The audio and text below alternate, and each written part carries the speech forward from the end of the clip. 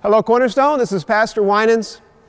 And as I've been talking with many of you and hearing many of your stories, I've been hearing a lot of circumstances that are cause for worry and anxiety and stress. People in different relational situations, people in job and financial situations.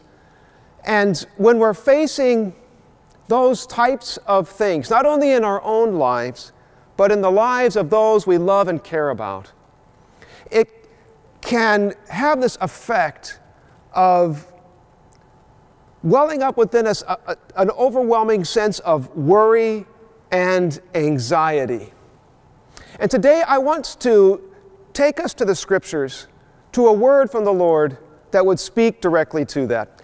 And this comes from 1 Thessalonians chapter 5, starting in verse 16 through 18. There, the Apostle Paul says, "Rejoice always, pray without ceasing, give thanks in all circumstances, for this is the will of God in Christ Jesus for you." In the midst of what we're facing, it may seem out of place to hear this word from God to rejoice always. But yet, no matter what we're facing, as followers of Jesus, we always have reason for joy.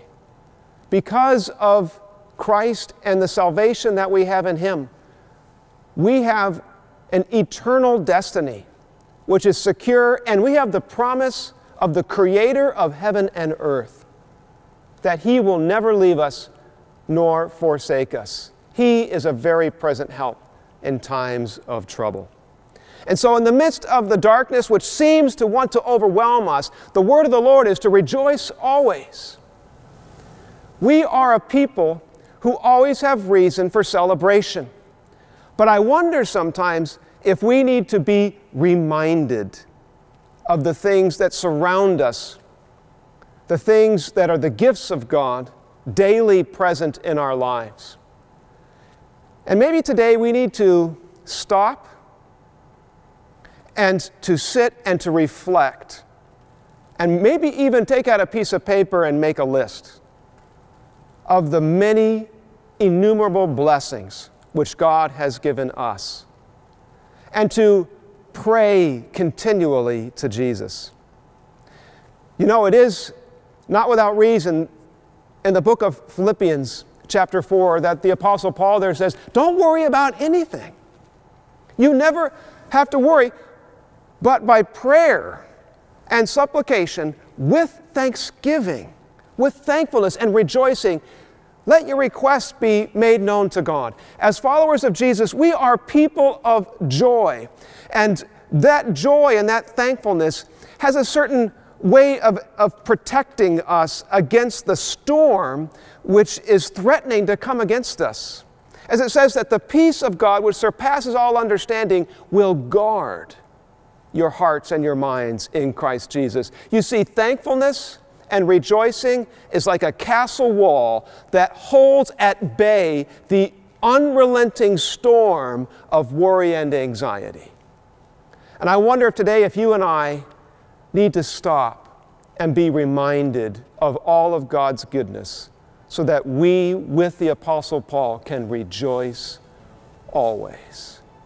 He will never leave you. He will never forsake you. Let's pray together. Gracious Heavenly Father, we thank you that all the promises of God are yes and amen in Jesus Christ. Our sins are forgiven and our eternal destiny of eternal life is secure. And Lord, I pray that each one of us, being strengthened and reminded in the Holy Spirit, would be a people of joy, because we are a people of thankfulness. And Lord, may that thankfulness be a wall to hold at bay the worry and anxiety that is always beating against the door.